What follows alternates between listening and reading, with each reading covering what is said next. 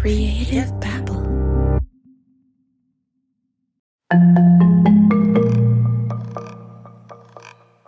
Let's just jump right in. So I wanted to start with the burning question. Oh boy. Is your name even Fred Brito? Is that even your real name? Yep. I was born and raised Frederick Brito, no middle name. That's interesting. Throughout his criminal career, Fred Brito assumed dozens of identities, all with phony names and resumes. He fooled everyone from city mayors, state senators, the Red Cross, even the Catholic Church. It's reported that Fred Brito faked his way through God knows how many jobs. He's worked as a high-profile fundraiser for a prestigious medical school, a court-appointed psychiatrist, even a priest. And it was all based on lies. You've had so many jobs. Like, have you ever counted them? How many jobs you've had? I could probably say I've had more than 45 well-established positions. Could you list some of the names that you've used? All right, I got them here in front of me. I've kept all my IDs from all these different jobs I've had. I have Gomez and Marias, which my name is now. Let's see. I got Fred Brito Gomez is another one. Reverend Fred Esparza. Washington Theological Union, Frederick Gomez. And then I was the director of major gifts at Orthopedic Hospital Los Angeles. And it was Federico de Brito, and it's spelled Federiquoe. And believe me when I say that these are just a few of Fred Brito's pseudonyms. Then I was at Loyola Law School, so I had my name there was Fred de Brito. We don't have time to list them all.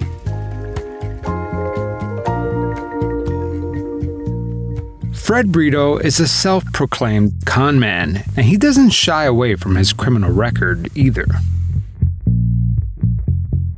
I've had, let's count it, I've had grand theft twice, fraud twice, illegal use of a credit card twice. So I'm looking at probably 6 official convictions.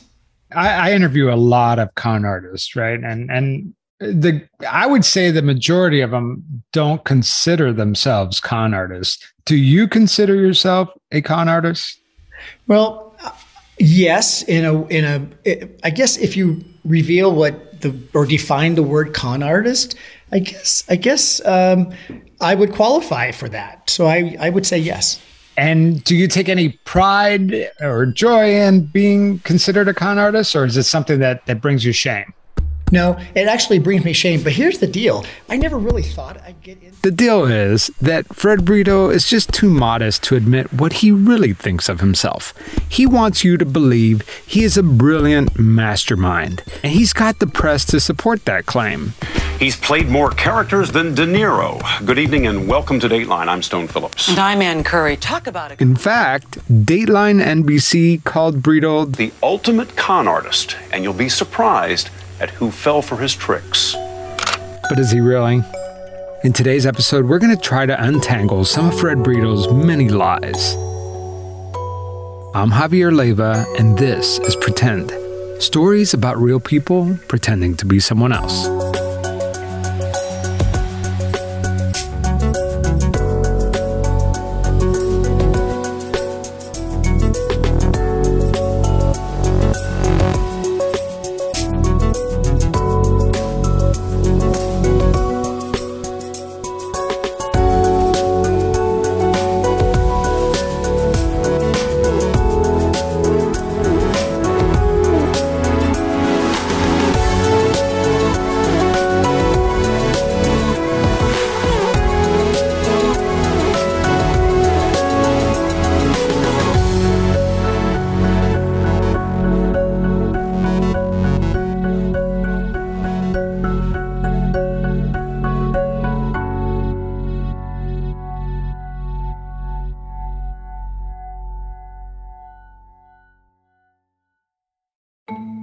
So is Fred Brito still conning people today? Nope. But Legally, I've never been convicted of a crime since 2002. So I'm on my 20th year of no jail, no prison, no nothing. Now, does it mean that I have been innocent? Well, every time I get a job, I guess I've had to fub the truth just to get a job, so I guess I'm not that innocent. So how did he do it? How did Fred Brito manage to fool so many of his employers? To understand the how, we first have to start with the why. I never really thought I'd get into this kind of work, but it starts out way back when I was 8 years old.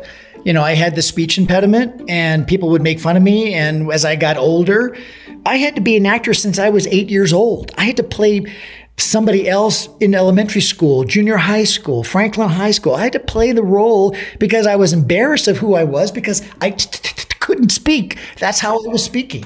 And people would make fun of me. And as I got older, I just had to pretend that I was somebody else. And when I pretended, it was like being an actor. So when you're acting, the speech impediment would sometimes fade out. But in real life, I still had the speech impediment. And the power of pretend is actually pretty strong. In fact, that's the whole premise of my show, is that if you pretend to be someone else, you could actually do things that you would never do. And is that the case? I mean, is Fred Brito, the real Fred Brito, is he a con artist at heart? No. I've had to do what I had to do just to survive. Okay, come on. In order to survive, I mean, a lot of people have a hard time surviving out there. They just have all the odds against them and they don't break the law and they don't hide their true identity. What do you mean by you had to survive? Well, after you've had a record like mine and been in and out of prison, the chances of being hired is very, very slim. Listen, I even applied for bagging jobs at supermarkets legitimately, and they would do a background check. And so I had to begin the process. Well, no one's going to give me a job the right way. So guess what? I have to lie in order to get a job. And if that's what I had to do to survive, then I guess so be it. So what was your first con? I was in the Marine Corps, and I dressed up as a first lieutenant. I didn't want to be a second lieutenant. I had to be first. Fred Brito says it was just a Halloween costume. And as I returned back to the base, lo and behold, one of the security guards at the main gate was a person I went to boot camp with, and I got busted for, he asked me, how'd you become a second lieutenant or a first lieutenant so fast? We were just in boot camp 8 months ago. And I gave him a bunch of BS, and he called his superiors, and next thing I know, I'm arrested. That was really my first ever arrest. But this story makes no sense because it's not illegal to dress in military uniform. However, it is illegal to wear a military uniform to commit fraud. Were you discharged from the military? Nope. I got spanked on the wrist, and I was a PFC. I got demoted to private and started all over again.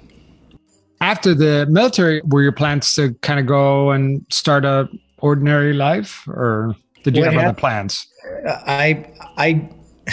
I made a mistake. I was in the military, and I'd come home on the weekends. I'd hang out at a bar called the Odyssey. It was the disco era, because I was told that that's where all the celebrities would hang out, and I would go there. The Odyssey nightclub was an all-age, booze-free nightclub. Now, while this might sound like a clean and safe place to boogie-woogie, trust me, it was not. Angry residents from the surrounding neighborhood say the kids would piss on the wall, do drugs, and have sex outside the nightclub. The Odyssey was also a haven for young gay and lesbian kids. It was a safe place to be whoever they wanted to be. And for a young Fred Brito, the Odyssey was paradise, especially the second floor. So if you ever made it to the second floor, that's where the VIPs were. And I got invited by a celebrity. His name was Paul Lynde. Paul Lynde, if you remember, played Uncle Arthur on Bewitched. Gotcha now, Uncle Arthur. Forgive me for not rising, but I'm up to my neck in work. And was a regular on Hollywood Squares. In what state was Abraham Lincoln born? In what state? Mm-hmm. Well, like all of us, naked and screaming. And that started the merry-go-round that never ended for like 3 years. Somehow I created a relationship with him, and I got invited to many of the parties that he was taking me to. I learned to live the life of what celebrities do, and I got myself into some pretty good situations where you were in the middle of a room with all sorts of people that you could only think about. Well, let's back up a little bit. So the Paul Lynde thing, was that just like a friendship? Was it an acquaintance? Was it romantic? Like what kind of relationship was that? It was a gay relationship. According to Fred Brito, he lived with Paul Lynde for several years, but I have no proof that they ever even knew each other. But that's not the point. Take everything Fred Brito tells you with a grain of salt. As I got older, 3 years later, I got bumped off for younger people, younger guys, and I was left out on the curb. He took away all the credit cards, took away the keys to the car, so I had nothing. And I had to play the role of being the hotshot wheeler and dealer, hanging out with the celebrities, and I couldn't do it. He couldn't do it because Fred Brito was flat out broke and lived with his mom and dad. But he said he had to keep up appearances. When was like the real big first scheme that you cooked up? Wow, there's been so many. There's a place years ago, was a place called Budget Rent-A-Car, and they only rented exotic cars, Excaliburs, Mercedes, you name it. I went out and I rented these cars, and I played the role of being the hotshot person, and I got in trouble doing it because I never returned the car. Or I rented it for I think it was for a weekend, and I had the car maybe 2 weeks, well beyond my due date. And sure enough, the police were looking for this vehicle, and I was driving it and got pulled over. And that's how I got busted for grand theft auto. And that grand theft auto charge earned him a felony. Where do you go from there? I did it again. I didn't learn the first time. Rented another car and did the same thing. But the stupid thing is, I had to go to court for my grand theft auto case in Pasadena, California. So here I was, I parked the new rent-a-car that was already late and overdue going back. And as I left court and walked back to my car, sure enough, the LAPD had I guess they were watching me. And so when I got in the car and I turned it on, every car from LAPD, Pasadena PD was there too, and they put me on the pavement face down and handcuffed me. So that was 2 grand theft autos. Wow. Within probably a month. Jeez. What was the goal? Like, what was your frame of mind back then? I mean, when you're living the life of a celebrity or with celebrities, I'm not saying I was a celebrity, but when you're living that life, it is probably the most powerful drug that anybody could ever take because you're addicted to it. You just play the role. Even though I probably had very little money in my pocket, you just play the role, and I was playing the role to the highest hilt that I could.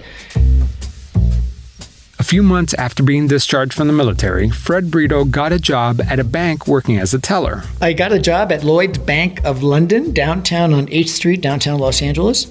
And I was short on my rent. So as you turn the till back in, you're supposed to account for it. Well, they never really did until the next day. So I took $1,000 in traveler's checks and used that money to play the game of the high roller again. When I came to work the next day after they counted my till, they found that I was $1,000 in traveler's checks short, and they had already called the FBI. And now I had a theft charge from a bank, which is a federal crime. And I was only in there for I think it was maybe 8 months. I got released from that, and they sent me out to a halfway house in Hollywood, California. Now, I mean, you have a couple felonies under your belt. I mean, is your next gig under the name Fred Brito, or is this when you start thinking, hey, maybe I should start going in as someone else? You bet. I had to. I had no choice because, they would do a background check on Fred Brito, and I couldn't use that name. Yeah, so here's the key. I had a Social Security card, and I had a driver's license, so I had to create aliases that were related to Brito in a number of ways. So it's Britto, ETTO. So I would have to use different spellings so I could bypass the background check. And let me tell you, back then, technology wasn't what it is today. Back then, if they did a background check on somebody's name and you spelled it incorrectly, nothing would come out. So that's how I was able to keep under the radar. Lo and behold, people were gullible back in the 70s, and they would believe it. So that was one of the reasons why I was able to slide so many. I mean, we're talking probably 60, 70 jobs in my career that I've able to slide through because of misspelling of my ID. And so after the bank job, you were appointed to Mayor Tom Bradley's Los Angeles Youth Advisory Council. Yep. But you were asked to resign after 3 months for misusing the funds. Can you tell me about that? That's a long time ago. Mayor Bradley was, he was the most powerful person in downtown Los Angeles. Mayor Bradley served as mayor of Los Angeles for 20 years. That's the longest tenure by any mayor in LA's history. And I'm sure the mayor had seen it all. That is, until he met Fred Brito. Met him a number of times. I was an advocate, or I guess I played the role of an advocate, speaking out for the disenfranchised, speaking out for Latino youth. Fred Brito must have made an impression because he was appointed to the Mayor's Youth Advisory Council. So our thing was to gather information and bring it back to the council and the mayor's office to see if the mayor and the council wanted to consider maybe some changes to social services. And I thought I was doing a pretty good job there. He was doing a pretty good job, too, until he got caught with his hand in the cookie jar. And so because I didn't have authority to spend city money, I had no city credit card, I had no city nothing, but I would bill it to the city. That's where I ran into a jam. 3 months after assuming the role, Brito was asked to resign for mishandling funds. But this was just a game to him. Throughout the 80s, Fred Brito was going into prison with one name and coming out with a brand new identity. I was the office manager for a law firm, and so I was their chief administrator for the law firm, and I had access to the company credit card, and I misused the credit card buying things that I probably shouldn't have. Well, they fired me and they filed a report against me with LAPD. LAPD finds out and they call me, and I certainly knew what I had done. And next thing I know, I'm on the fastest jet to Vancouver. Because I went up there and did the same thing, borrowed somebody else's credit card, used that, got arrested, and I'm in there for 6 months for defrauding an innkeeper and the use of credit cards that were not my own. Brito says that the Canadians released him to the U.S. Federal Marshals and the Americans transported him back to L.A. Wow. And, at this point, are you amassing a small fortune from all these crimes, or is this just chump change? Chump change. I never really, I was always broke back in those days. And so that's where having to use other people's credit cards was my thing. And so what was that turning point? Because, most people would be like, hey, I keep getting caught. I probably should just assume a new identity and lay low. But I'm assuming that's not what you did. Nope. When we come back, Fred Brito pulls off one of his biggest stunts yet.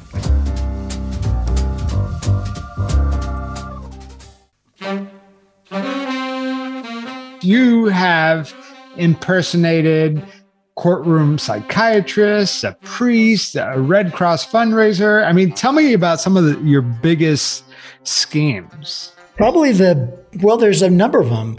I was reading the paper one day and it says the City Council of Lancaster, California is looking for city commissioners to volunteer.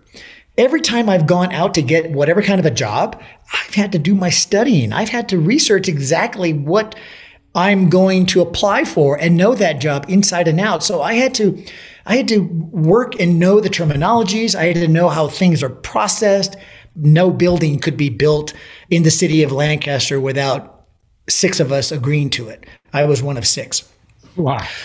So I went to the mayor's office and I sat down in his office and I just revealed to him everything I had learned the night before from books that I had collected about planning commissions, what planning commissions do, how they do it, why they do it. We're talking about the electrical code, the building code. And he was like, wow, you're the guy I need. And sure enough, within a week, I was appointed. In front of my seat, facing the audience, was my name in gold. Wow, it was one of the thrills of my life. So what were you getting out of it? I had to be a city commissioner, the keys to the city were mine. And there was nothing to stop me from any door I wanted to open. Long story short, I blew it because my ego got the most of me. So I concocted a story. I called Western Union and I created a telegram from the White House to me stating that I was being appointed to the position of Special Counsel on Domestic Affairs to the President. We're talking President Reagan at that point. That was a major mistake, and that was not good because, one, I was on parole. My parole officer found out about it. They immediately put me on ice back in LA County Jail, and the city had egg on their face because they appointed this felon to be their city commissioner, all because they didn't do a background check. They didn't do any checking. I can only imagine how the late Lancaster mayor Fred Hahn felt after he realized he hired a con man. The late mayor told the LA Times, quote, "He made us look like fools." Brito told him that he had just moved to town and his wife was killed in a plane crash. Plus, his resume was stellar, the late mayor said. You can't help but like him. He's very personable. But eventually, Fred Brito told too many different lies to too many different people, and after doing a little snooping around, city officials discovered his criminal past and reported Brito to his parole officer. This landed him back in prison for 10 months. For his next con, the details get a little dicey. However, there is one report published in the National Law Journal that describes the story Brito is about to tell. I had a friend of mine who was arrested for possession of marijuana. He was going to court. He would call me, and he called me on the phone on a collect phone call from LA County Jail. He says, "I'm in trouble. I got arrested for possession of marijuana." And I said, calm down, hold on. What did you do?" "Well, I had marijuana in my pocket and the cops got it and I'm arrested for possession of marijuana." And I said, "Don't worry about it. What court are you in?" Next thing I know, I'm there the next day for his initial court hearing. It was arraignment. That's what it was. It was arraignment. So I go down there as Dr. Fred Esparza. No, I think it was Mark Esparza at that time. And so I go down there, briefcase in hand, and I speak with the public defender who he had, and I said, "Listen, this is my client. He has been going through counseling services with me. I played a psychiatrist. He's been going through counseling services with me. I've been working with him, and I'd like to see if maybe the judge might consider release to my custody, and we would provide every 90 days a report on his progress. And if he stayed clean and no use of marijuana, then the charge would be dismissed within 365 days. So we walked over across the hallway to the district attorney, who was the prosecutor. We convinced the prosecutor. I told him I was Dr. Mark Gomez, or Mark Esparza, whichever name I used at that point. And guess what? They believed everything I told them. They said, we like that idea. We think it's a good idea. So when they called my friend's case, my friend stood up in the courtroom, and the prosecutor is selling this idea to the judge. So they had me stand, and I'd come forward, and I told the judge, I says, "This is my client. He has been going through therapy with me. He meets with me once a week, and we've been working through his addictions, yada, yada, yada." I just played it like I was a real physician, and the judge agreed. The judge allowed him to be released into my custody. I remember that day I waited for him to be released from jail, and we walked out of the courthouse. I had a briefcase in my hand, and the stupid thing about it was I had a banana in my briefcase. If they were to ever ask me for any ID or anything, I had none. I just became an actor, and that's what I did. I acted this role, and it worked out perfectly. Were you nervous? Were you laughing? No. Inside, I was a nervous wreck because I was dealing with a very powerful figure. I mean, this judge was like huge, and he was the most powerful person in the courthouse in LA County. And did you look the part? Oh yes, I had a suit and tie. I maxed it out. And I knew the terminologies. I had done my homework. So everything the judge would ask me, I had an answer for. And it was how I spoke that was convincing to the judge. I just played the role. I just watched interviews of people on the internet who were lawyers and stuff, and I just acted like them. I became an actor. That's all I can say is I acted my way through this thing, and it worked. And that was not Fred Brito's last acting gig. In fact, his next con, where he pretended to be a priest in order to hide from the law. You have to hear this story.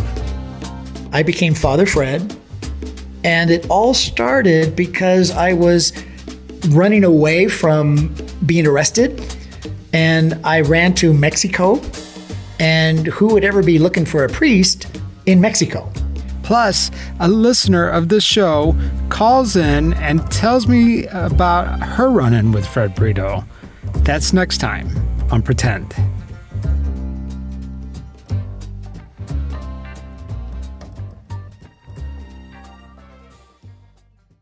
Fact-checking for today's episode was by Kate Gallagher.